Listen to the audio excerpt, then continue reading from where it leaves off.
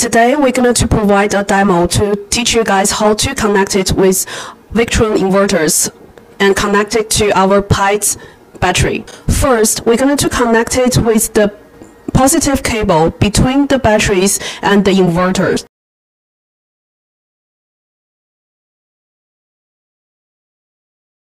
Second, please connect it with the negative cable between the battery and inverter.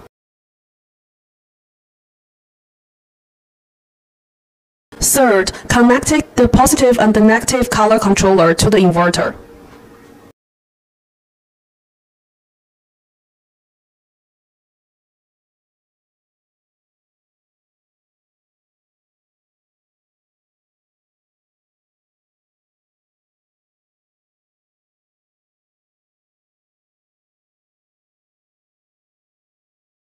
Next, connect the cable between the VE CAN port of the color controller and the battery. Next, please push down all the ADD on the battery.